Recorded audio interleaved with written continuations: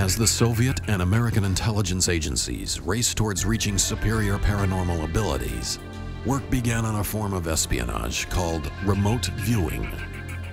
The research aimed to prove or disprove that certain individuals had the ability to see long distances away, even peering into top-secret facilities.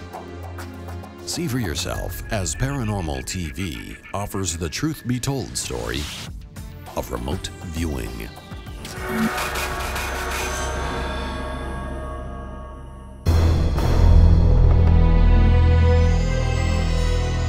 Remote viewing is the alleged ability to perceive places that are remote and out of the reach of senses. This is how the Soviets described it. Housed deep in the Department of Bioinformation of the Popov Institute, Soviet scientists continued their cutting-edge research into psychic phenomena. The KGB began a search across the entire Soviet Union, scouring universities and military recruits for the best and most powerful psychics known to man.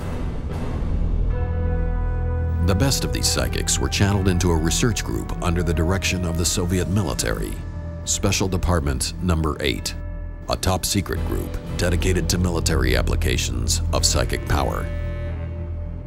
During tests of their abilities, the Soviet High Command was astonished to learn that they could see into sensitive government facilities and anticipate troop movements from behind laboratory walls. Scientists theorized that the phenomenon was the result of extremely low-frequency waves received in the brain, corresponding with the brain's own powerful frequency of 10 Hz.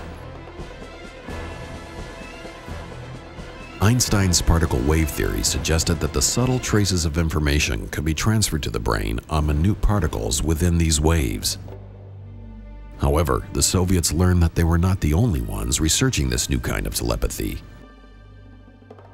It wasn't long before the KGB came across an obscure publication by a research group attached to Stanford University, claiming to have achieved similar results.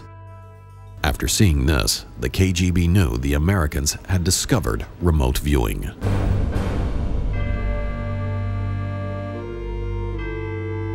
The KGB was very much interested in the American development in the area of remote viewing because the KGB wanted to overtake Americans. The KGB reports identified Hal Puthoff and Russell Togg as the leading researchers at the Stanford Research Institute, or SRI.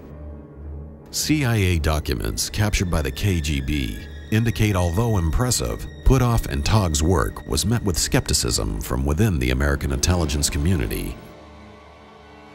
But an event in May of 1978 changed all of that. The CIA learned that the top-secret Soviet Tupolev-22 surveillance craft had crashed on a reconnaissance mission over Zaire. Naturally, the CIA was anxious to recover the craft for study. They employed sophisticated satellites to search the jungle, but the dense canopy made such tracking impossible. Desperate to beat the Soviets to the crash site, they called in SRI's remote viewers. Sitting in a dark room in California, Puthoff's psychic went to work. He was given only a description of the aircraft and the fact that it was lost over Africa. Slipping into a trance, he began to receive images: a jungle canopy, a river, and finally, a large submerged object, an aircraft with its tail section protruding above the water. Further sessions revealed distinct turns in the river and topographic features that could be matched to detailed maps. Within days, field agents made their way to the crash site and located the craft. Surprised by the speed of the recovery, President Carter asked how the CIA had done it. He was astonished by the answer.